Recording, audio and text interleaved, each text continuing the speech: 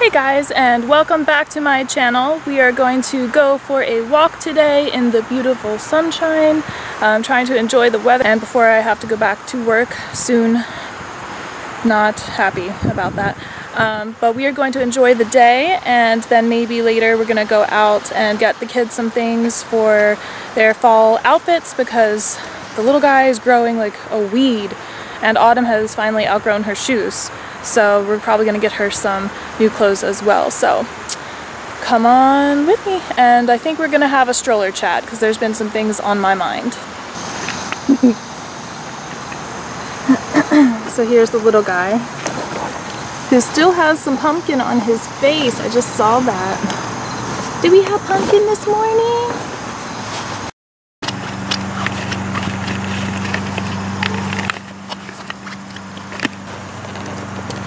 I can't believe in 5 more days I have to go back to work. I am so torn up about this, guys.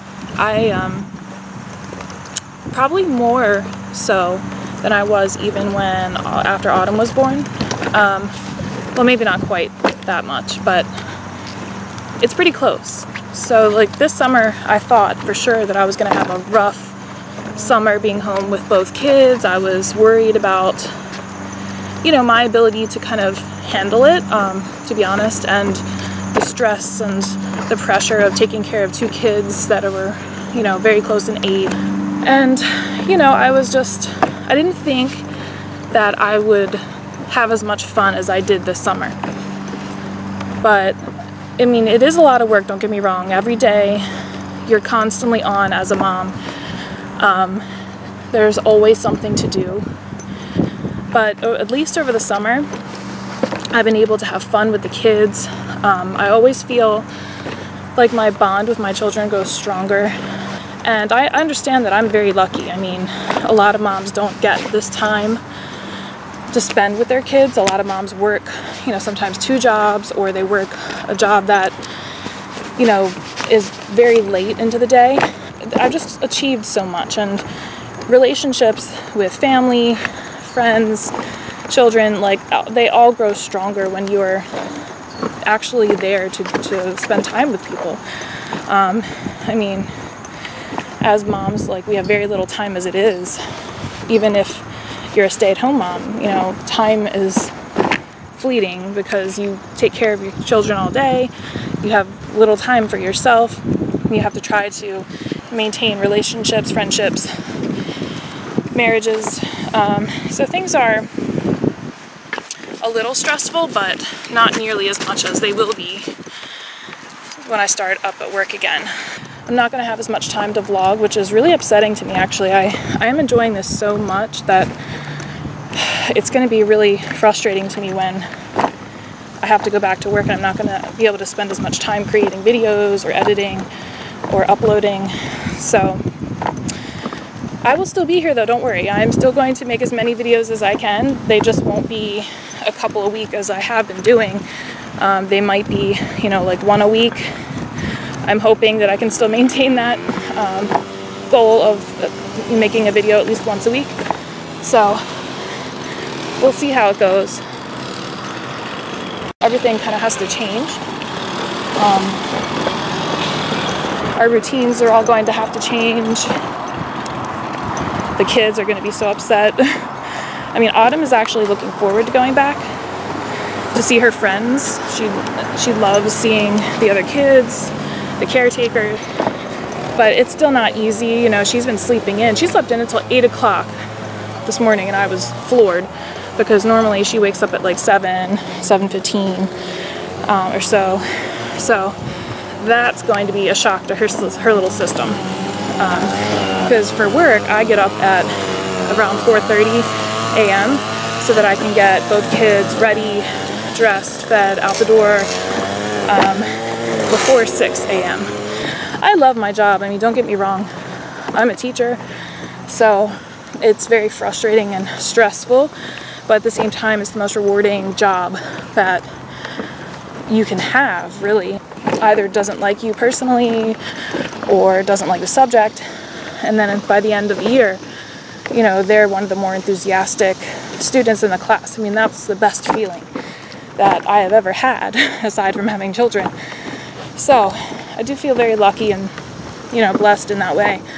But after becoming a mom, you know, it's still so hard even to do something that you love to do and spend time away from your kids. I've learned to be so efficient at everything I do. You have to be. You have to evolve when you have a lot of stressors, whether they be good or bad in your life. And kids kind of force that change upon us.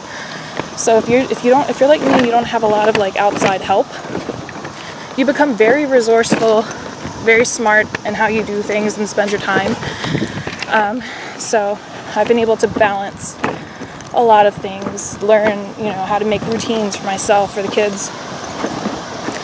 And we've had really a good overall experience with all of this. So in that, I've been able to actually have time for myself, plan time for myself at night when I'm not too exhausted.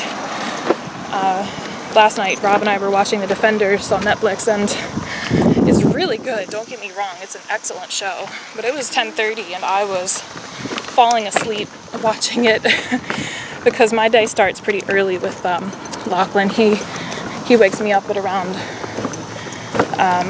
4 a.m. and sometimes he'll go back to sleep. This morning and yesterday he did not. Yeah, we at the playground. You have to leave your bread here. You're gonna have to put it in here so you can eat it later. Okay, you ready? Are you ready to play? Are you ready to play?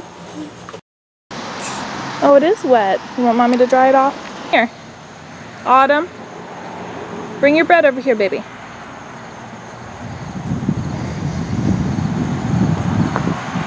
Are you gonna eat your bread here? Are you having fun? Yeah? Oops. Working up an appetite? How are you, little man? Hello. Autumn, wait for mommy. Autumn Rose, come back here.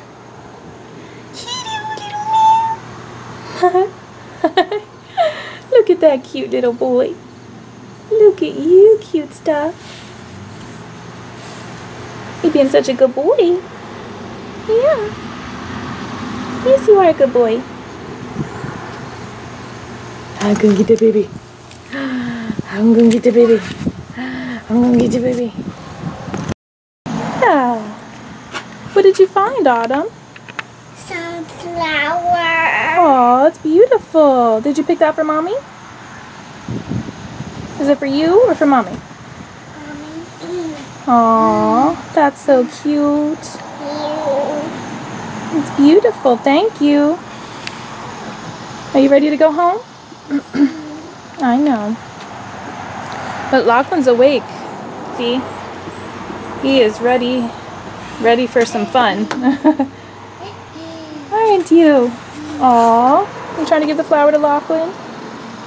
He can't have it yet. He's still too little. You can keep it. Are you ready to go home? Do you want to bring it with us? Okay. You ready to go? You eat your raisin bread? Okay. So that was short-lived. We have to leave the playground now, unfortunately, because a little somebody, I'm not going to mention any names, decided not to be sleepy during this time when we play on the playground. Normally, I've been very lucky, actually. He will fall asleep and stay asleep while Autumn is playing on the playground for, you know, like 15 minutes or so. But today, he started falling asleep and then he just decided, you know what? I'm just going to wake myself up. But Autumn just gets a little sad because usually when we take this walk, she just loves playing on the playground. Is that right? Is that your side of the story? Is that your side of the story, little man? You can't blame him though. Look how cute he is. You got teethers coming in? Do you? So another reason that I will be kind of sad to go back to work is that I've been spending a lot of time with my grandmother. So my grandmother is 87. One of the reasons why I live there with her still is because it's getting harder for her to do things on her own, and honestly she's afraid to be by herself. If any of you have older grandparents or family members, you know that once they get older and if they don't have a significant other, they start to kind of worry about being alone. So my grandmother actually raised me since I was a baby, and I'm like her daughter. So I love her like my own mother, and it's really difficult to watch her age. So I've been actually able to spend more time with her, to help her out a lot with housework over the summer, just to talk to her or to hear her venting about things that make her upset. Honestly, a lot of things make her upset. She's one of those people that needs to have everything a very particular way, which I think is characteristic of older people in general, but especially with my grandmother. So she's a very independent, strong lady and a strong personality, so it can be difficult to get along with her all the time. Sorry, I'm completely out of breath. This is a big hill. Look, he fell asleep now. As long as I keep moving, he's okay.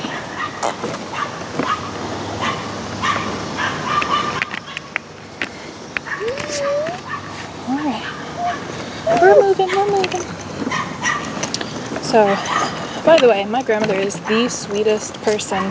She's just very strong, independent lady who doesn't take any crap, basically. But she's done so much for me. Like, if it wasn't for her, I probably wouldn't be where I am. So I think I've talked enough for this part of the vlog. So we're just gonna go home, get Autumn down for a nap. Little guy looks like he's already passed out, and I'll probably just relax for the afternoon until Autumn gets up from her nap, and then we will have lunch and probably go to Carter's a little bit later. So I will see you then.